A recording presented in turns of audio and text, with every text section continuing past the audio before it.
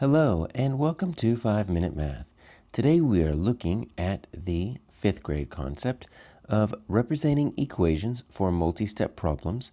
This is standard 5.4b in the great state of Texas, and we are using item number 33 off the 2022 released STAAR test.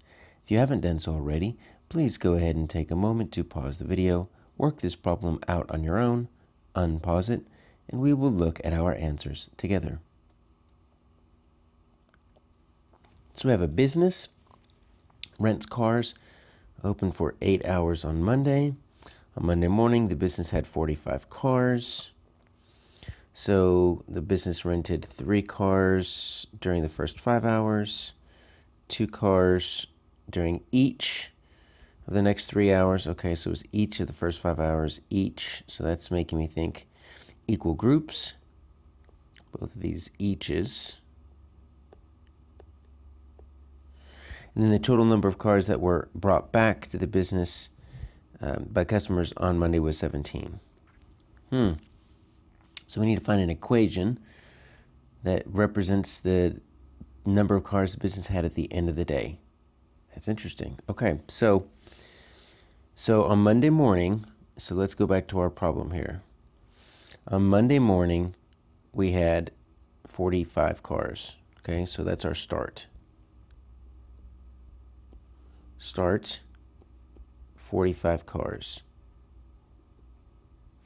Now we need to know by the end of the day, and we've got cars. Look at this. They give you that there's the 5 hours, there's the 3 hours,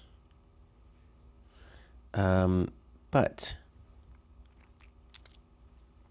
so those two add up together to get you your 8 hours, but we don't really need that 8 hours. So this is extra information because we don't know how many cars were sold during those 8 hours. That's what we're trying to figure out.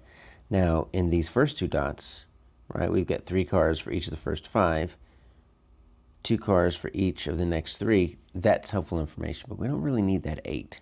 And as you can see in our answer choices, 8's not even showing up in any of them, right? We're going to do something with the 45, the 5, 3, 3, 2, and 17. It's just a matter of what operations we can use.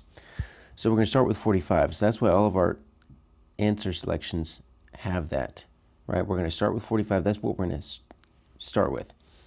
So the business rented. Okay, so when we're renting, we need to figure out what operation we need to do. So when we're renting a car, are we adding it to the 45 that are already there, or are we taking it away from the 45 that is already there? And when we're renting, people are going to come to your business. They're going to put some money down, put a credit card on file. They're going to walk away with your car. They'll bring it back later, but they're going to leave with your car. So that means we're going to subtract these 2 chunks here. So I've got 3 cars during each of the first 5. So I've got 3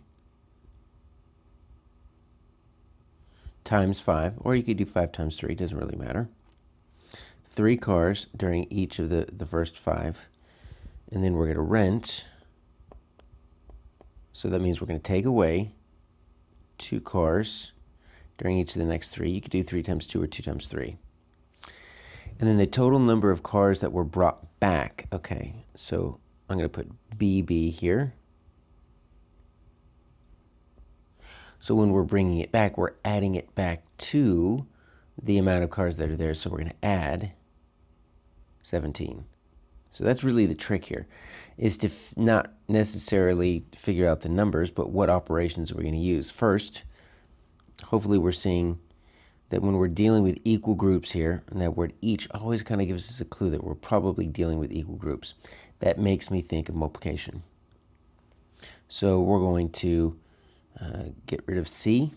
We're going to get rid of A, because they're wanting you to add 5 and 3 and 3 and 2. But we need equal groups. And then we are going to take away those 2. We got that here, but what are we doing with that 17? We're going to bring it back, so our answer is D.